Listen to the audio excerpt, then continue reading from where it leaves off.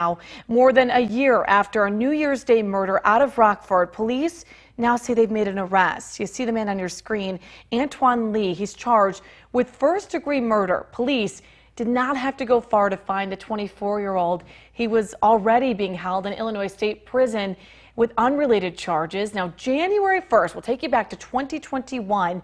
Investigators say Lee shot and killed 52-year-old Herman Bowser. Police called to the area off Church Street and Brown Avenue. That is where reports of a car being chased and shot at all originated.